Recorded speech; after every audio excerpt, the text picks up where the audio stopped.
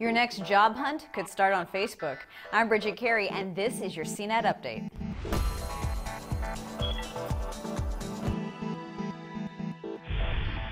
Facebook launched a new jobs board. The Social Jobs Partnership app pulls in job listings from BranchOut, Direct Employers Association, Work4Labs, JobVite, and Monster.com. Right now, 1.7 million jobs are listed on Facebook, and you can apply without ever leaving the site. We are in an age where more employers are using social media to recruit. Facebook says that half of U.S. employers are using the network during the hiring process. It's only a matter of time before Facebook finds a way to monetize these job listings.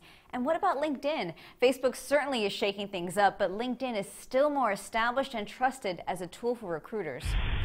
Be sure to keep an eye out for some system updates. Google TV has an update that has better voice search, a redesigned on-screen guide, and new ways to share video between a mobile device and the big screen. The features are first rolling out to LG televisions and then to other Google TV products in the coming months. Google TV always had many features, but it's been criticized over its usability. There are also updates out for Windows 8 and the Microsoft Surface tablet. Aside from security patches, the Surface tablet is getting a firmware update to speed up performance. T-Mobile is rolling out the Android 4.1 Jelly Bean update to the Samsung Galaxy S3. It's available to download through the Samsung Keys app. Sprint users already got the update in October. Verizon and AT&T should be pushing out the update before the end of the year.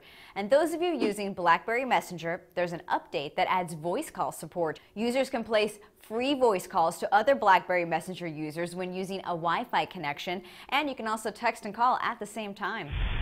Pinterest is now allowing companies to transfer existing profiles into business accounts. No big shocker here given the website's massive growth and the fact that companies post stuff you want to buy and people post things they want to have. Business accounts will get verification badges, buttons, and tools to drive customers to follow a company's board. In the future, there may be a way to have analytic tools.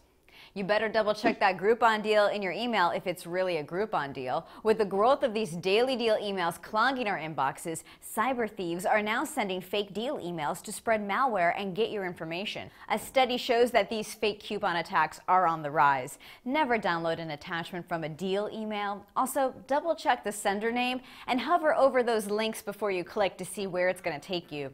That's your tech news update. You can find links to all of these stories on the blog cnet.com/update. From our studios in New York, I'm Bridget Carey.